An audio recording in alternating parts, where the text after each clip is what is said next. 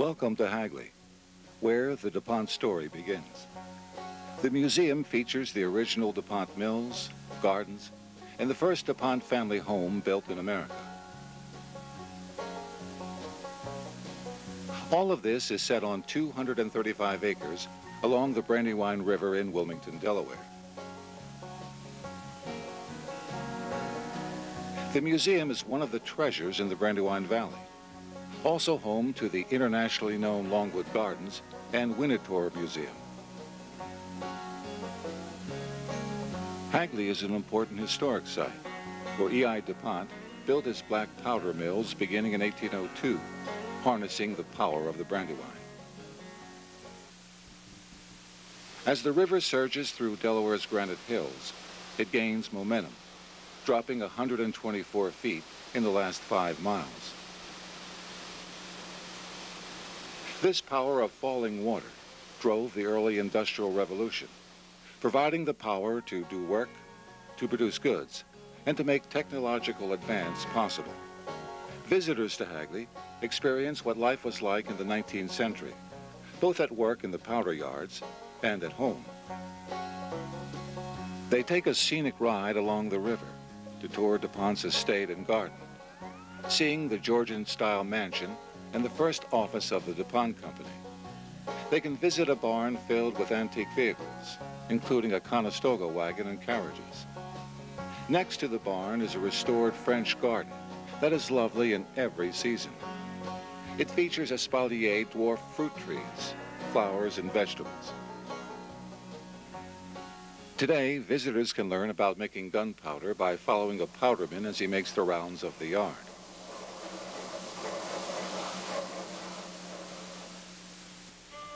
To give a sense of the men, women, and children who lived along the Brandywine, Blacksmith Hill offers visitors a chance to experience their home and school life, to write with a quill pen or sip tea in a worker's home.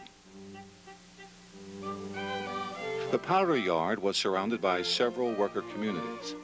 The largest, known as Henry Clay Village, was a bustling place in the 19th century, as many of the workers settled along the banks of the river to raise their families.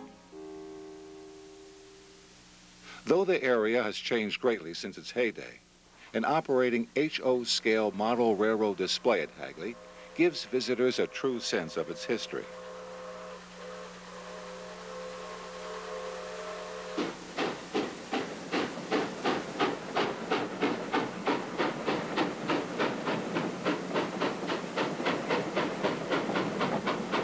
This railroad, spanning 50 feet, incorporates almost 300 feet of track and provides an overview of the mills and workers' communities dating back to 1900.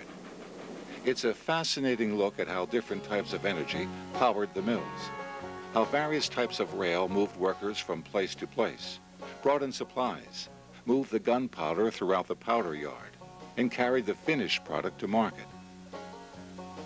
The model railroad was constructed and is operated and maintained by a corps of nearly 4 dozen volunteers.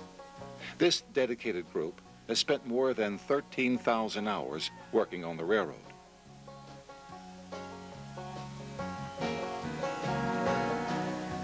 They come from a variety of professional backgrounds, including engineering, chemistry, machining, sales, education, and more. Many maintain intricate model railroads of their own and are involved in other railroad and volunteer activities. Several have been involved in the hobby for 50 years or more.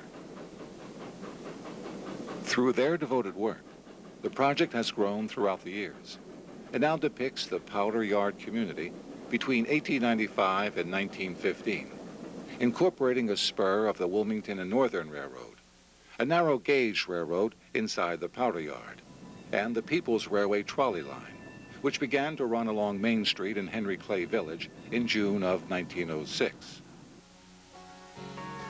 The attention to detail and historical accuracy in the model railroad layout is remarkable. Using photographs and maps dating back to the late 19th century, Hagley volunteers recreated a piece of history. Breck's Mill, a former textile factory, was the community center, housing art classes, a basketball team, and a band made up of powder mill workers and owners. Village stores included Sam Frizzle's. The trolley passed by the shop, making it very convenient. Paul Bogan's was another place to buy household necessities, and if you were good, get a piece of candy. Both stores also housed the Henry Clay Post Office at one time. Toy's Tavern and Hotel provided a gathering place for area residents and accommodations for visitors. A blacksmith shop met needs of man and beast. Fire was a constant threat. When an early research lab burned in Henry Clay Village, nearby residents evacuated their homes and watered down roofs. Newbridge, the covered bridge at the foot of Rising Sun Lane, had a speed limit. Cows liked to sleep inside it on summer nights, presenting a challenge to travelers. Solar energy dried the laundry, and chopping wood was a necessary form of exercise. Rowboats came in handy to get across the river. Every detail was recreated to scale. Since no pre-made models depicting the powder yards were available to the volunteers, each building, home, and rail line was carefully measured and built.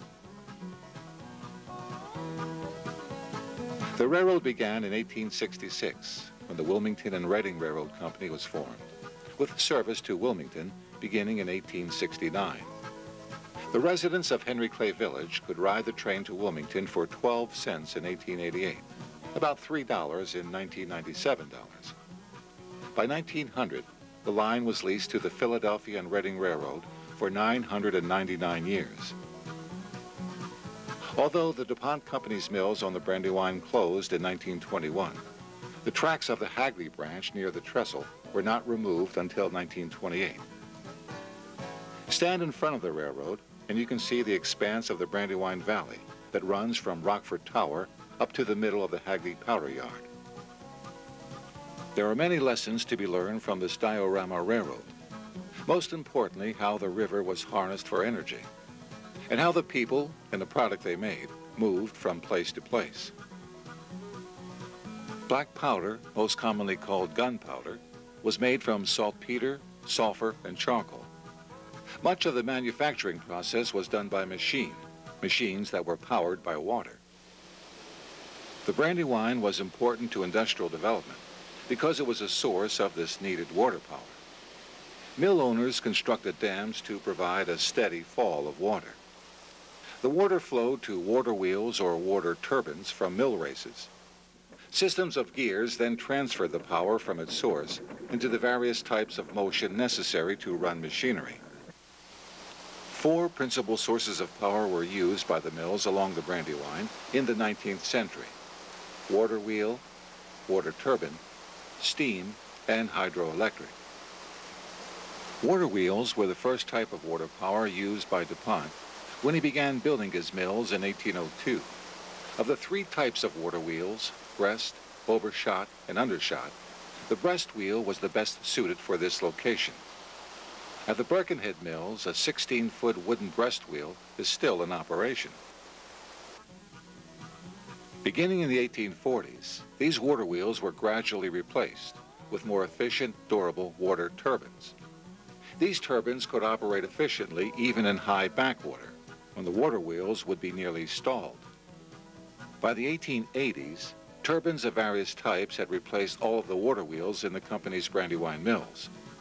At the Eagle Roll Mills, a water turbine can be seen turning the 8-ton roll wheels in the process to incorporate or mix the black powder. Water enters the turbine through an original cast iron flume pipe into a wooden tub casing. Although turbines improved upon water wheels, they still depended upon a regular supply of water. As the number of mills increased and the available water became insufficient to meet the company's power needs, steam engines were introduced in the powder mills in 1855.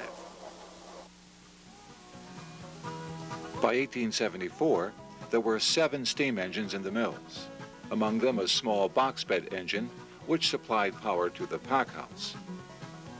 A central steam plant was constructed in the 1880s to provide heat and power for a number of powder mill operations. It was located on the hillside above the river. This structure housed a large coreless steam engine and 3 coal-fired boilers. Power was conveyed to other locations in the powder yard by means of shafting and steam pipes. It was also the site of the first electrical generators at Hagley, when electricity was introduced for lighting. In 1898, a hydroelectric plant was constructed, where turbine-driven generators transformed water power directly to electricity. The electricity lit buildings and nearby homes, as well as driving some motors. Several methods were used to deliver power generated by falling water or steam to where it was needed. Often, mills were constructed in pairs, with a turbine located between them. Iron shafts carried the power directly to the rolling wheel, which crushed and combined ingredients of black powder to create a uniform mixture. Gears were used to change direction and speed. On occasion, the mill was located a considerable distance from the turbine, and extensive shafting was needed to transfer the power. Once steam power was introduced, many mills were set up so that they could be run by either water or steam, depending on the flow of the Brandywine. The central steam plant contained both boilers and engines.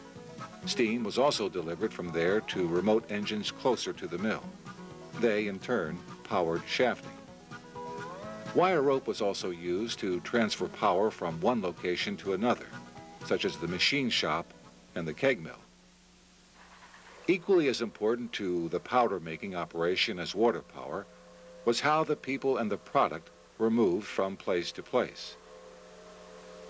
As the powder mill grew and transportation technology advanced, various forms of railroad became increasingly important.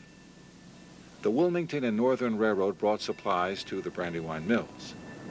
The same spur of the main line served a major textile mill just downstream. Materials were unloaded at the supply depot, which is now the Hagley Museum entrance area. From here, they were transferred to the narrow-gauge railway system, which ran through the mill property. Steam locomotives were not permitted in the powder yards, for a spark from the smokestack could have caused an explosion. Smokestacks at the steam boiler sites in the mills were unusually high to prevent live sparks from falling onto gunpowder. Cars on the narrow-gauge line were either pushed by manpower or pulled by animal power, depending on the size. With the mills built on a steep hillside, mechanical power was often used to move rail cars from one level to another. Hydraulic elevators operated by turbine-driven pumps moved cars up and down. Turning a hillside into an inclined plane, some cars were pulled uphill by wire rope.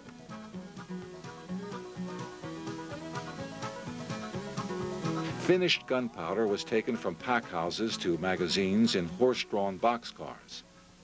The magazines were located near the Wilmington and Northern line at the upstream end of the mills. Before a train could approach the magazines to pick up the powder, a spark arrestor was lowered over the locomotive's smokestack. In 1906, the People's Railway electric trolley line connected the Hagley powder yards and Henry Clay Village with Wilmington, Delaware. With this new transportation, workers no longer had to live within walking distance of the mills. It also made Wilmington, with its greater selection of stores and entertainments, more readily available to those living in the mill communities.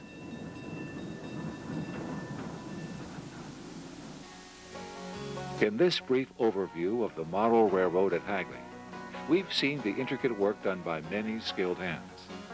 Hours of attention to detail have created an exhibit that is an important addition to the visitor's experience. We're pleased that you were able to take a journey with us on the railroad. Come back for a visit. Hagley Museum is open daily 9:30 a.m. to 4:30 p.m. from March 15th through December 30th. During the winter, the museum is open on weekends, 9:30 a.m. to 4:30 p.m. and has one tour winter weekdays at 1:30 p.m. Please call us for admission fees and a listing of special events. Our phone number is area code 302-658-2400, or visit our website for more information.